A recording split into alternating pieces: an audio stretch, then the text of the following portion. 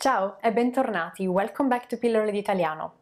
L'episodio di oggi è molto particolare, infatti durante i giorni scorsi ho fatto una chiacchierata con 4 persone con cui ho il piacere di lavorare, 4 dei miei clienti, e oggi voi ne conoscerete uno. Siete pronti? Before you dive into this bilingual conversation, keep in mind that any program or service that my client mentioned is linked in the description of this episode below. And so if you want to get more info, simply click on the link and go have fun, explore, and reach out if you have questions. All right, and with that being said, ti presento Lane. I don't know how long I've been doing this now, well over a year. Some of the people that are in the class, I feel like they're my friends now, even though I've never personally been with them or shaken their hand or anything, but practicing for an hour, watching them learn and just sharing with them, they've become my friends. I have enjoyed that part as much as any other. Iniziare presentandoti, una semplice presentazione, just telling us who you are and introduce yourself real quick. Sì. Mi chiama Lane, abito in vicino di San Francisco. Avevo 75 anni e sono in dimenticare le parole, so retired, in pensione. Mhm. Ero un professore di computer arte, l'arte di film e l'arte di fotografia e illustrazione e cartone a San Francisco State University. E anche ero una insegnato in una scuola alta, come si dice, high school, Scuola superiore. scuola superiore in Faccina di San Francisco. Bene. Quindi adesso tu hai 75 anni, sei in pensione, right? You're retired.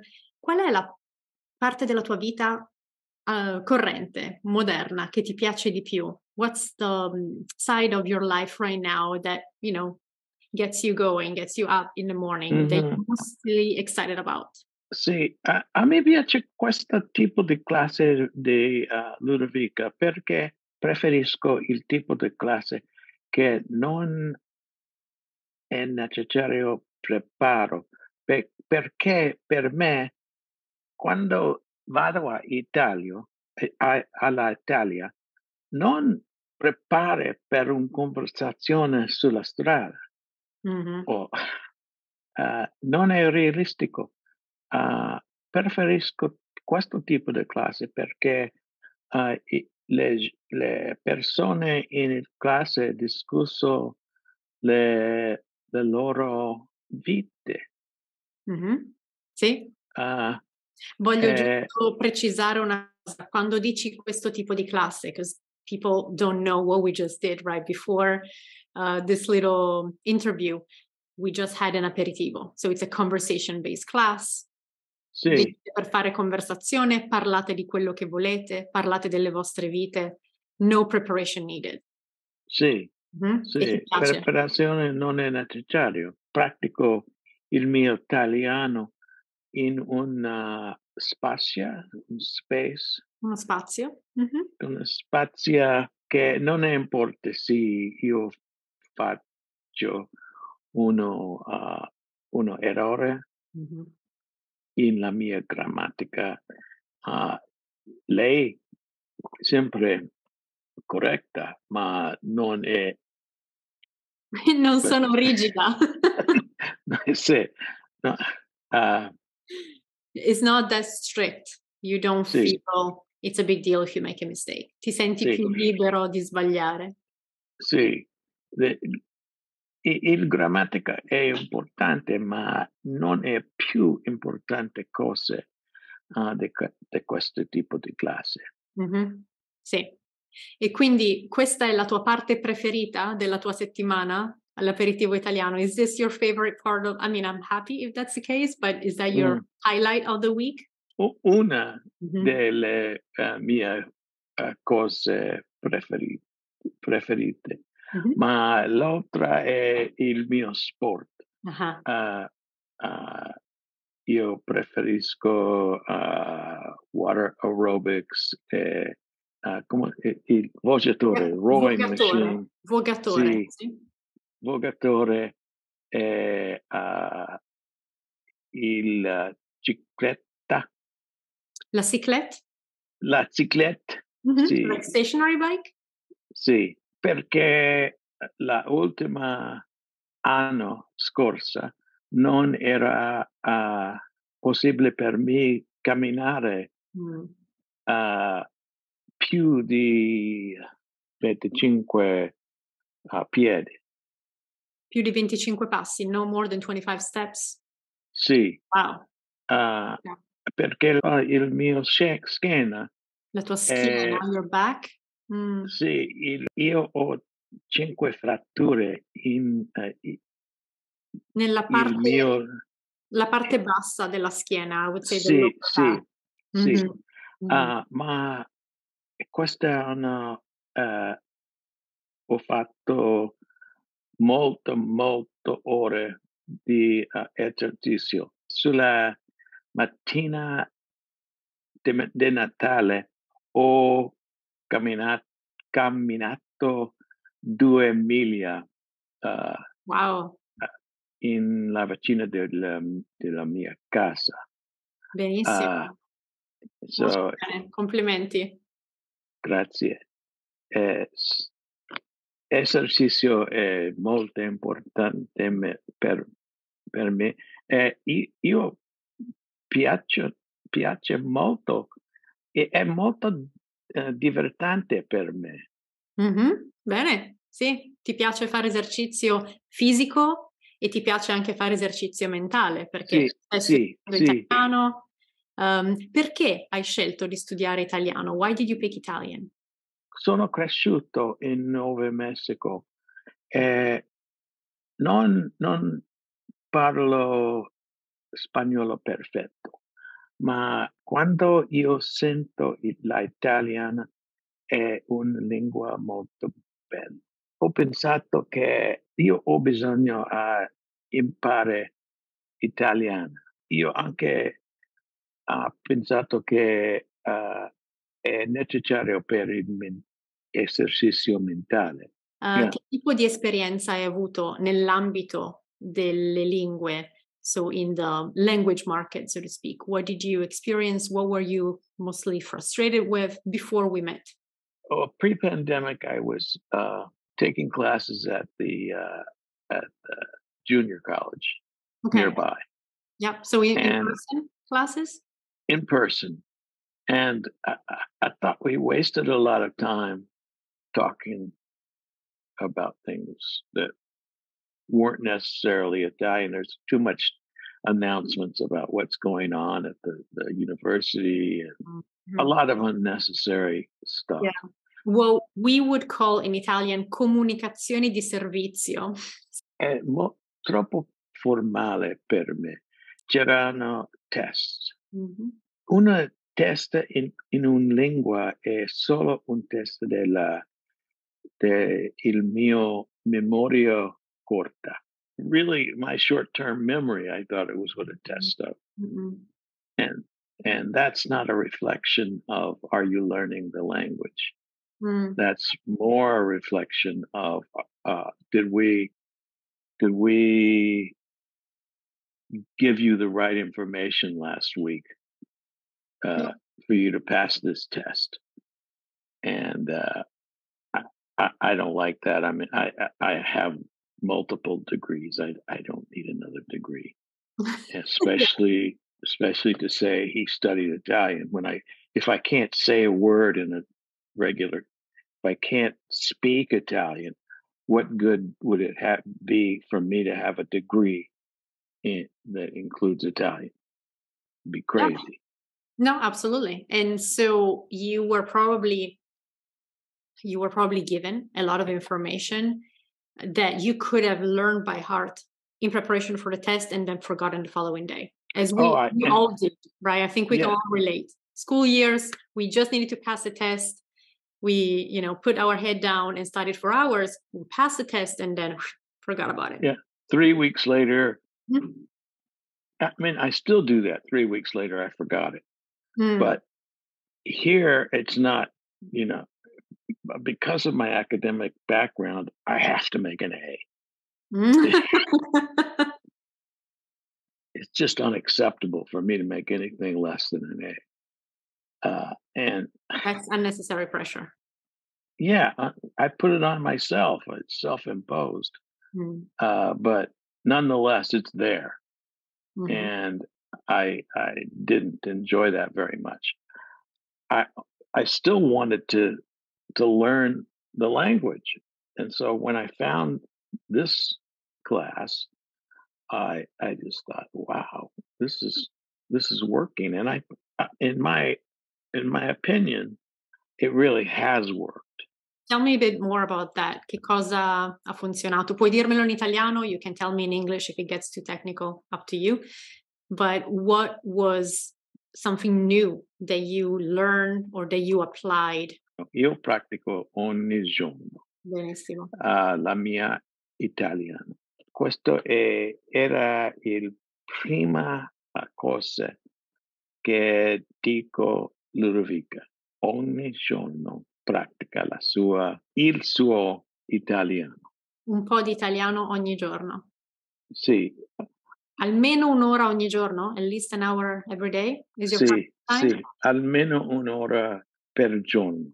Ora è possibile per me, faccio una conversazione, è molto meglio questo tipo di classe per me. E Ludo mi mette a mio agio. Mhm. E quindi adesso tu riesci a parlare in italiano con i proprietari del tuo ristorante, con gli amici e riesci ad avere conversazioni su argomenti di ogni giorno, giusto? Like you can cover everyday topics, you can feel kind of comfortable. Sì, What is the part that you're still struggling with? What do you feel like moving forward you still need to improve or tackle since we're looking into the new year? I improve every day. I save the chat every day. And just the other day, I was looking back at the chat from a year ago. God, a year ago, I had so distant in my skill at Italian. And now it's not perfect, but it's so improved in a year. I would say there's been a 50% at least Mhm. improvement. To quantify, we would need to give you a test, and I don't want to put you through that. Yeah. But it's also not necessary as long as you have that feeling of improvement. Stai migliorando ogni giorno. Se ti senti più sicuro di te nel parlare, se capisci meglio, right? You're improving your oral expression and also your level of comprehension. That's all we need. And that's what I want to continue to do at the same rate. Tu vieni agli aperitivi 2 volte a settimana, right? You have 2 aperitivos per week that you're attending? Yes. And then sometimes you come to those deep dives when we dive deeply into a specific topic, right? Yeah. What was the first one we did? Il passato prossimo e l'imperfetto. No. Before that, we did the long workshop that you do. You are talking about the ICC, the Italian crash course. That's really when it started for me, when I got into the habit of practicing every day. And I learned a lot in the crash course, but probably the most important thing I learned in the crash course was practice every day. We're talking about a course that over the span of 10 weeks gives you all the basics when it comes to Italian grammar. It's a lot of material. If you only take out of it I'm going to study every day and I'm going to implement little by little what I'm learning, then you can always go back. And that's already a huge victory because you learn how to approach a language. The content will come. And some people move at a faster pace than others, and there is no set pace. I remember how enthusiastic you were about wanting to study every day. Like it wasn't even a thing to do. It was just a practice. Yeah. And as a retired person, you need something to do every day besides stay at home. Mhm. I like to go to my club, my sports club, and sit in the cafe. And if I'm going to study, which I hesitate to call it study, if I'm going to listen to something in Italian or listen to music in Italian or listen to or watch a film, my partner, she doesn't like to watch this kind of show on TV because Mm. she's not studying Italian. And I understand. But at the club, I can just sit in an empty table and turn on my phone, and nobody knows what I'm listening to, Mhm. which is fine with me. And there are one or two other club members that speak Italian, and I mean they're native Italians. So every now and then I'll walk up to them and say something, small talk. Ottimo. Yeah, Quello che yeah, hai detto non è uno studio, right? You said it's not really, I hesitate to call it studying. And I agree with you. It's more of a conscious practice. Consciously be there when you are exposed to Italian, coming through the radio, movies, TV shows, reading a book, audiobooks, whatever that is. yeah, That's just the beauty. You can surround yourself with language, with people that speak the language while you're doing other stuff. If you're yeah, working out anyway. yeah. And then I listen to the news in Italian, which is much easier because there the announcers are always they have perfect pronunciation, and Mhm. it's very easy to understand the news. Sì, Uh, ascolti le notizie per radio o le guardi in televisione? io guardo in televisione. Usi i Mo- sottotitoli? no, non per le notizie, Bene. ma quando io vedo una serie, uso il sottonotte, Sottotitoli, sottotitoli, sì. sì. E usi i sottotitoli in inglese o in italiano? In inglese. Idealmente, ideally, right? È meglio non avere sottotitoli in inglese. That's gonna be your next step. Just Sì, if you can turn off the English subtitles, just focus on the Italian subtitles so you have the language matching. sì. And I do that from time to time. I turn off the English. For instance, in the in the TV program that we just watched the end of White Lotus, they Mm. were speaking quite a bit of Italian, and I didn't turn on any subtitles. It was Bene. just fun. Quanto hai capito più o meno in percentuale? Just about how much Um, were you able to understand senza i sottotitoli? sì, 70%, Bene, per cento, 70%. Mhm. 70. Uh, Perfetto. That's the way for reading books or watching movies or TV shows or, radio shows. mm, Just how much you understand without reading transcripts or without having those subtitles is a good way for you to see if that's the right level. Because I would sì, say if you understand around 60% or more, that's already challenging level, but good enough, not overwhelming. So at least you know what's going on. When you oh start yeah, understanding 90%, it's probably too easy, but you can still make progress with those words that you don't know and you can look them up. But yeah, yes, 70%, 70% è una buona percentuale. Bene, ti ringrazio per il tuo tempo. Thank you so much for your time.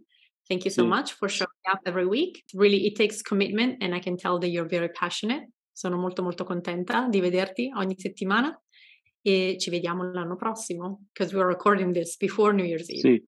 What do you say? Did you enjoy our little chat? If so, and if you would like to join this loving community, get a chance to work with me and interact with some more wonderful people like the one that you just met today, you will be pleased to know that there is now a more affordable way to do so. I'm launching this new program called 60 over 60. It is wonderful. You should absolutely consider signing up for it. And you're going to find a link in the description of the episode below. Just click on it, get more info, reserve your spot before they run out. And of course, don't hesitate to reach out directly if you have questions. I will see you super soon, and in the meantime, enjoy your week. Ciao, a presto!